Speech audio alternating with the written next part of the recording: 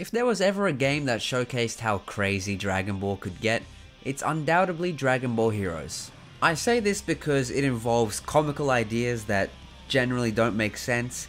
It also includes forms that are just literally out of this world, ideas that have never been thought of.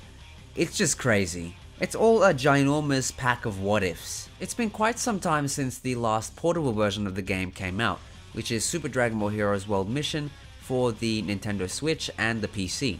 And this is the first Heroes game that was actually brought about to a global audience. Because beforehand you had the collaborations with, for example, Dokkan Battle, where you'd have some English translations, but notably, for example, Hearts, who was featured in the last Hero Celebration, did not have an English dubbed active skill. As a result of this, World Mission remains a very big pinnacle in the Heroes lore, so to speak.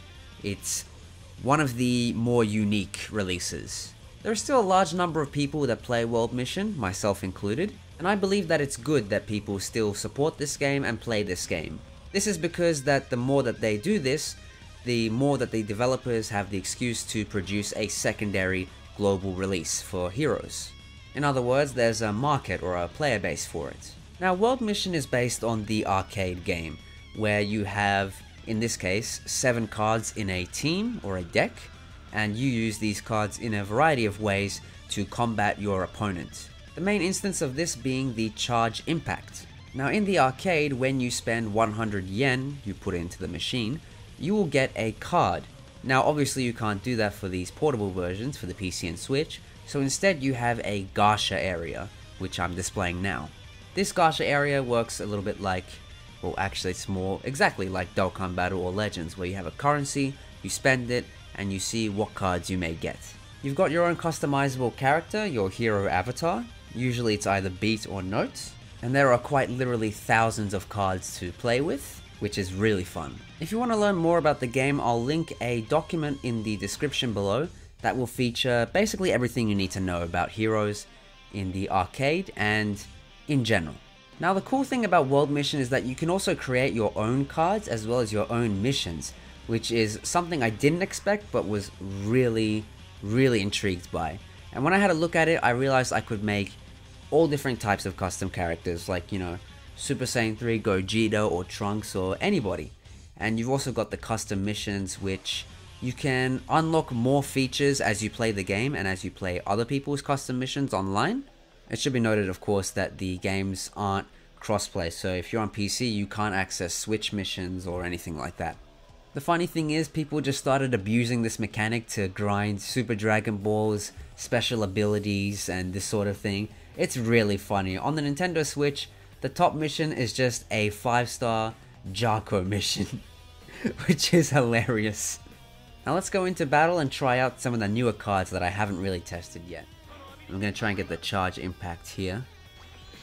Usually I'm okay at it, sometimes I'm not too great at it. It is what it is, you know what I mean?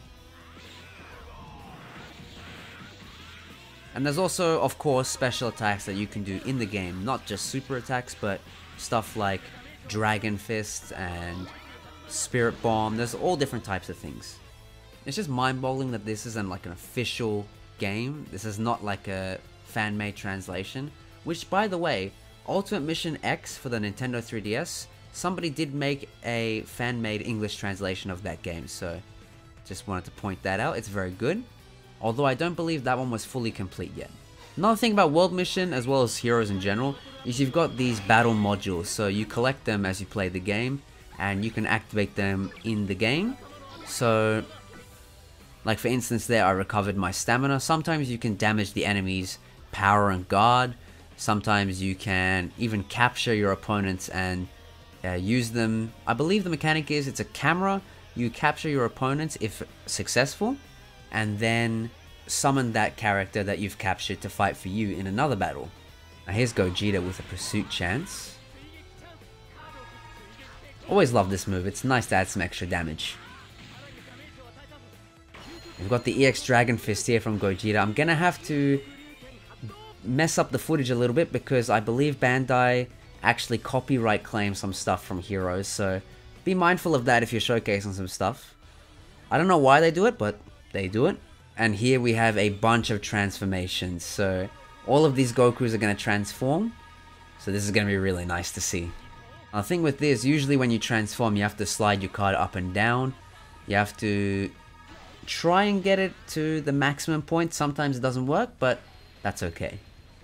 If you get it to that point, you should get it great. And everybody transforms just as fine. If you do get it perfect though, you get a small bonus. That's Super Saiyan Blue Kaioken. This is Super Saiyan Blue itself from the Broly movie. He looks a little goofy, but you know, hey, it's still Broly movie Goku. And here is Super Saiyan God, I think. Yeah, Super Saiyan God.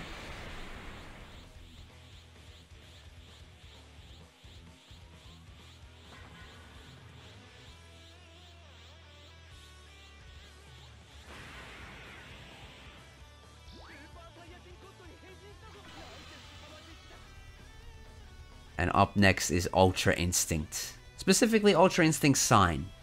One of my more favorite forms.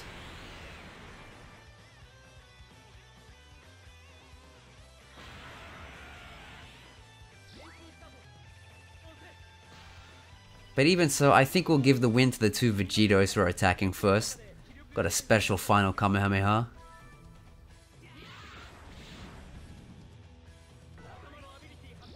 Absolutely broken move.